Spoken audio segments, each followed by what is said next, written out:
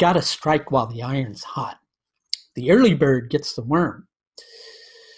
Well, there's a problem with those. Sure, those are nice sayings. Sometimes they might even work. Sometimes they might even apply. But they're not perfect truisms. Okay?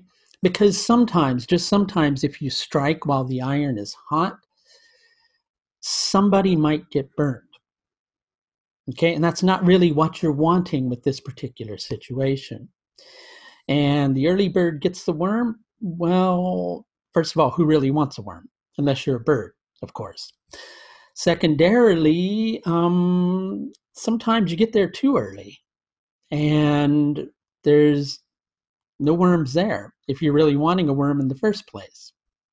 So I digress. My point being, you may feel that a strong action is necessary and that a strong action is necessary right in this very moment. But there's one part of you that's hesitant. There's one part of you that feels a little bit uneasy about the decisions that you're taking into consideration. Perhaps rather than taking a strong, dominant, forceful action, might be better to wait until you have a little bit of support for what you're trying to achieve, rather than going at it all willy-nilly, half-cocked, rather than going at it full-cocked, right? Better not go, cocked at all, really, okay? Best to just handle it, not necessarily in a rational manner, but in a wise manner. There's a reason that part of you is feeling hesitant at the moment. And really, you need to honor that. You're looking at a situation, and in looking at that situation, it seems like it's going to bring some momentary fulfillment to a situation, well, that's kind of been lacking in that fulfillment for a really long time. And so it seems on one level like, this is rationally, this is really the best thing to do. And rationally, that might be the best thing to do, but it's not the right moment to do it in. And I can tell you that right now. If you are wisely hesitant about the situation and you use the particular time that you've got available to you, even though it may not feel like it's available to you at all, it is. If you use that time instead to replan, kind of go back over old ground, see what is jiving well with your values and what's not jiving well with your values, rather than just taking a strong, forceful action. Something does need to change. There's no doubt about that, right? Something does need to change soon. There's no doubt about that. You do have the beginnings of a good plan in front of you, but it's just the beginnings.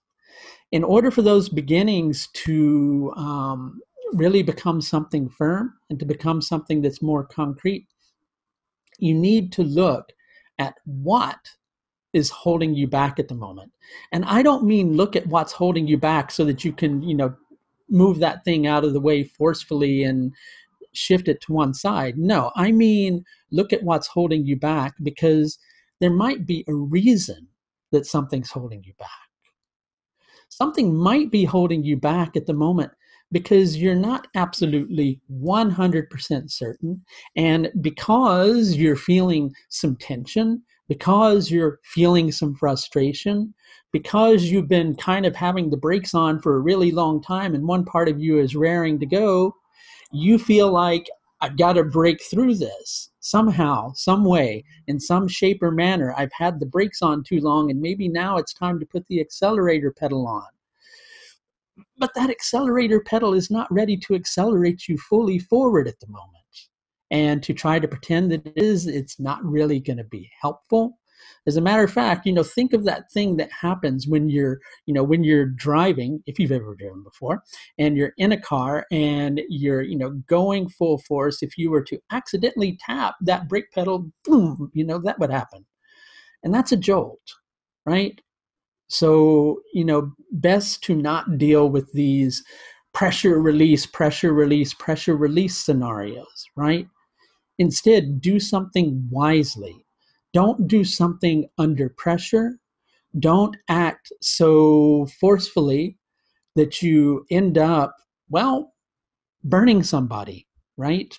Striking while the iron's hot, and you actually end up doing something that's not helpful to yourself nor to someone else, right? Rather than trying to be the early bird getting the worm, right? Recognize that perhaps, just perhaps, there's enough worms to go around if you really like worms in the first place. But I think you follow my point, right? My point is there's enough for everybody in this situation, whatever this situation might be for you. That's something that you're looking at, is kind of going, well, I have to do what's right by me, and I have to do what's right by me now. But doing fully what is right by you in the moment is only a halfway solution. Best not to do halfway solutions, better to have a holistic view on the situation that you're dealing with. That way you can go at it wholeheartedly rather than half-heartedly. And a wholehearted situation is really what you're looking for in the moment.